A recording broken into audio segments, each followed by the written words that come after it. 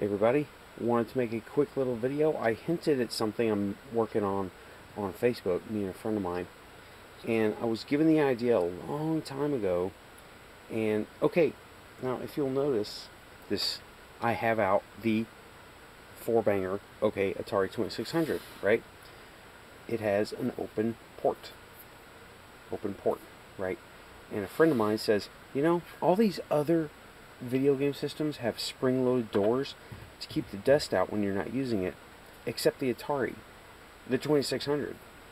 And he said it would be great if you could, like, make a dust cover for it. This is back when I had my store. It's been a long time. So that idea has been kicking around in my head a long time. And since the advent of me getting a 3D printer, which is awesome, I was learning some CAD software here and there, which is doubly awesome. I was able to make the first prototype. It broke because I didn't make it correctly. Okay, it broke. I broke it because it didn't work. So I modified it and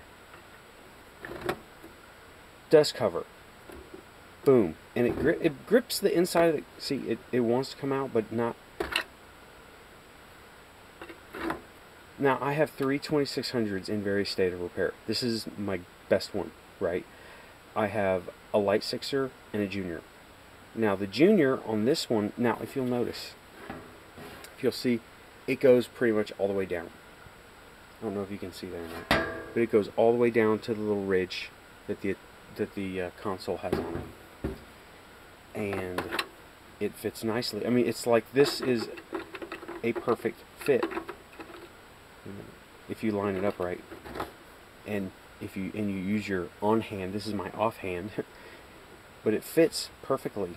And there is a tiny little bit of give because of the other. See, this thing was made. I made it with a little bit of give to it, so it could go inside the cart slot and grip the edges, and it works. But this was made a tiny bit too big, and that's why it broke off.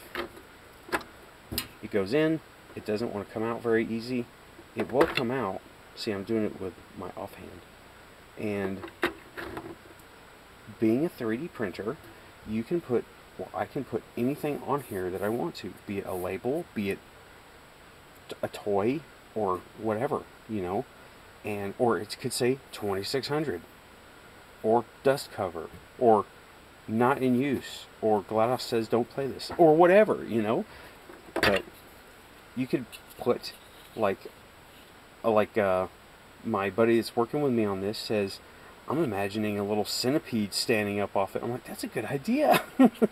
We should do that.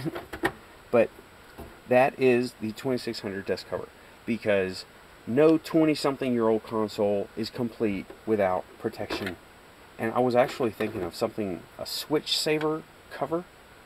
This got me thinking. I don't know. This is just off the very top of my head, right? Maybe some kind of a switch saver cover, because in my experience, when you have a bunch of game stuff, you tend to stack it on top, like if you're moving or something, and the switches get messed up from stuff being on top of it, because this isn't quite flat, right? It doesn't stack very well. The switches stick up, and they're prone to damage when you do stuff like that. And I was thinking about just a little cover that goes right here, click, goes right here, click, the whole thing's covered. And you can stack on top of it all you want, because this part is pretty tough. This is very tough. And this is, okay, we definitely did change this design, right? We hollowed it out a little bit, about 3/4 of the way of that handle, down to here, about right here. And shortened it. Well, we changed it. This is the first prototype. And I think it's a great idea. I think it is. It can be customized. It doesn't have to look like a big square, like a chopped off piece of cartridge, right? It doesn't have to look like that. It can look like anything. I was thinking about putting a little Pac-Man and Ghost, like one right next to the other. Just standing up, made of plastic, just like that. So it looks like, you know, the Pac-Man. Paint it, make it look cool. But anyway, first prototype. And Kurt Vendel, this is what I was talking about, not the cartridge guide. I understand. That's definitely not something I want to try to put my printer through, because it's hard.